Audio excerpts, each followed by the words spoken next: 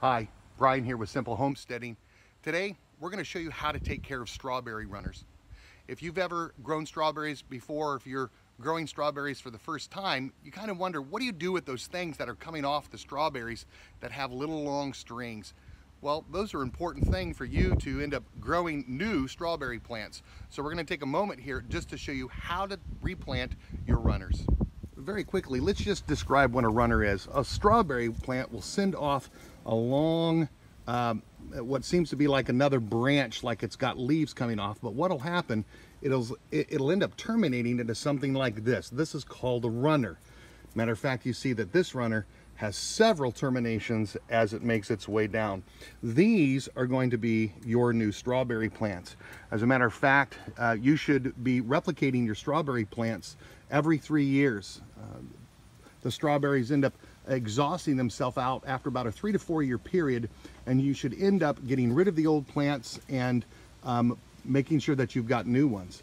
Now, a new way to make sure that you've got new ones is to just plant the runners. That's a cheap way to do it, I should say.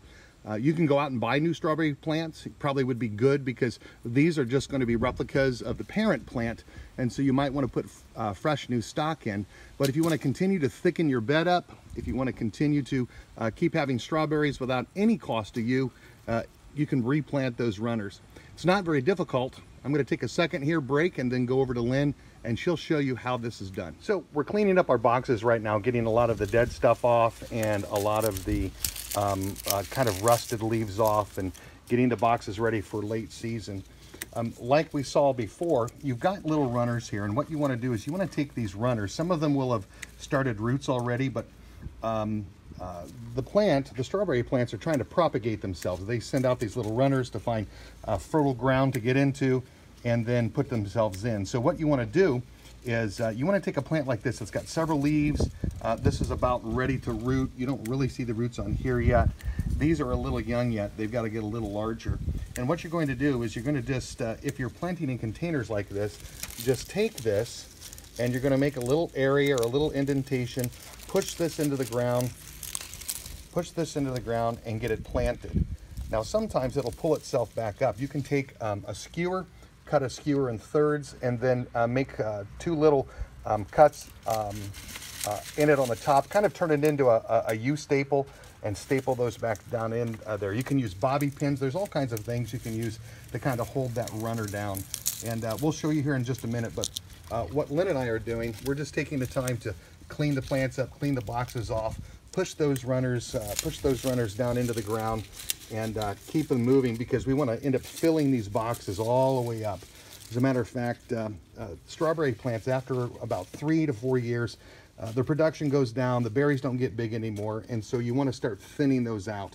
And one of the ways you can do that is taking your runners, planting those, and then as the older plants end up not producing, pull those out or off.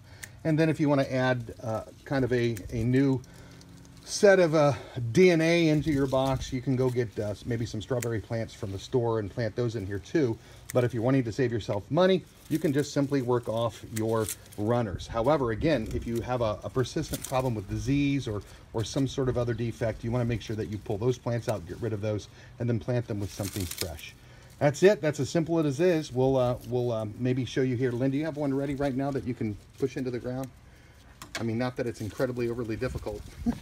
Make a hole, push it in, cover it up. You do want to cut this extra part off the end here. So you're going to snip that off. We're going to toss that. She's just going to take that, push that into the ground, and again, if it doesn't stay really well, we can end up getting a bobby pin or something in there. And you want to keep that connected to the mother plant so it continues to get nutrition, and then eventually you'll come back, you'll check your boxes again, and once that's established really nice, you're going to want to clip that so it ends up forming its own plant. Well, that's about it. Thanks for watching.